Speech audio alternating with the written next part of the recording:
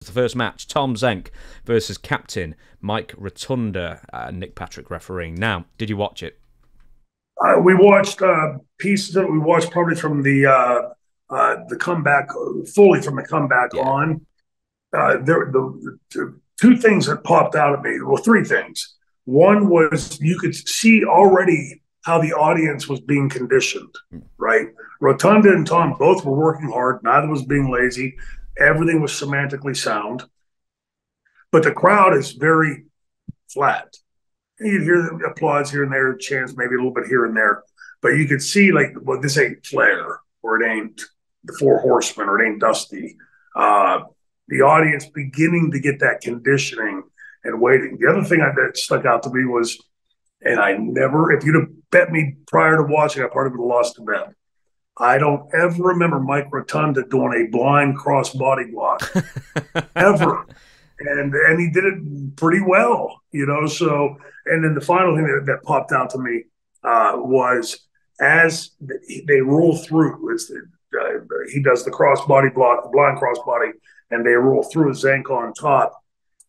If you watch the cover, initially on the one count, Tom is on the one shoulder and reaching over, but as the two count comes down, he reaches over and covers up the rest of his chest as Rotunda is also pulling him down. So now he's fully covered for a pin. A tiny detail that most people would never catch, but it's those like tiny little things like that, the nuanceable stuff I talk about, that to me somehow just made that just a little bit more, because, you know, well, it's just wrestling, so it's a cover. Everyone knows the finish. Referee knows the count. Yeah, but it doesn't look right. The visual of it isn't correct. And then one final point. I said I know it's the last one beyond me. One more point. In watching this match, it struck me the question as to why Tom Zenk never did make it, because he had everything. He was damn solid in the ring. Certainly had the look, right? Everything was there. All the pieces of the puzzle were there, other than, like, and, you know, Chris made a comment about, like, I didn't sleep with the right people or something. You know, because he was pretty prodigious on the road and had his fun on the road. But, you know, again, this is prior to this period, and maybe I'm just naive. Prior to, like, us coming into the business, it seemed to me that if you were a great worker and you were drawing reaction and getting crowd to come to that building, sooner or later you're going to get pushed. And you know, the saying in dressing used to always be, it's about putting asses in the seats, right? If you're doing that, and Zenk had every tool to do that, then what was it that kept him from excelling into those top spots? You know, a lot of time it's timing, luck. But, you know, it wasn't like Tom was in and out. Like, Tom was there for a fairly significant period of time. And yet somehow, looking back, you look at that guy on the screen and think, what was he lacking? What was he missing? And by my calculus, I could see nothing. I could identify nothing as to why he didn't get that push. Mike Rotunda, I'm just going to say this as a fan watching of all different iterations of Mike Rotunda. I've got to say I was never a fan. I know he's a bad guy and all that kind of thing, but there's something about him that I can never gravitate to. I can never connect with as a performer. I mean, he's got the size, he's obviously got the pedigree, a very good amateur wrestler, very well regarded into the business. But why do you think that was as a fan to me? Was it like a charisma thing that was struggling? Because he never seemed to, like, break out, you know, into the upper echelons like Tom Zenk didn't either, despite the fact that he had a lot of things going for him. Yeah, again, all those tools were there. I think, and again, this is just, you know, my 2 cents worth on it.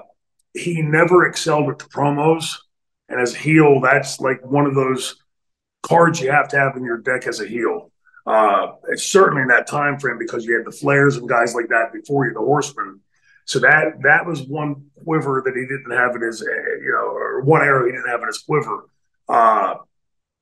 But he was always semantically sound. I remember when he was teaming with Steve Williams, and Johnny would get in there, And, we'd wrestle him around the loop and everything. And Johnny would occasionally, do something where like he would take Steve down. And Steve, of course, is working with him, so he'd do it. But then he would helicopter on him and jump up and come want to tag me. And I was like, my arm would go, yeah, I don't think so. So, you're not going to piss the big guy in the bull off like that and put me in there to take the brunt of it. That was the thing that, to me, was the one piece that Mike was missing. I mean, Mike would tell you he didn't like doing promos, wasn't good at it, was sort of shied away from it. He had that pedigree. My guess, and pure guess, would be that guys like that had that pedigree coming into pro wrestling at that time and prior, which would have been in the time he's coming up and watching wrestling and everything, that he would have assumed that pedigree alone would have been enough to carry him over, like it had been in previous generations. Unfortunately for Mike, we were coming into this period that none of us could have imagined, where wrestling was going to go to the stratosphere, right, and everything televised. The number of people watching on a weekly basis, everything just exploded to places that nobody before us could ever imagined. And suddenly the game had switched. There were new things that were needed, like promos, and the telegenesis, right? We're on TV. This is a TV product. And a lot of those guys, Steamboat hated doing promos, but Steamer knew where those cameras were. And I think Mike would just do his wrestling just around and about, never really focusing, at least in those years when he's first transitioning into heel, finding those. A lot of those guys at that time had that feeling like the camera should find us. We have all these cameras around here, so we're wrestling this way or this way. The camera should get around there to pick it up. And a lot of times in television, especially in a TV match, depending on the time you're given, you've got to play to those cameras because, this spot might be so fast. By the time Jackie can run around the ring to get that shot, you're 3 moves ahead.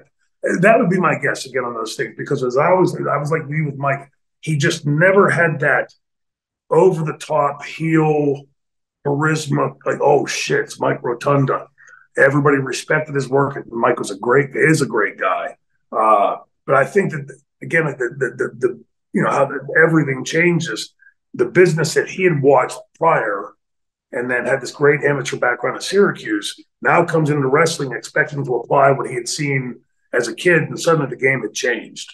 But that would be my guess too, is the life of promos and the telegenesis of our product.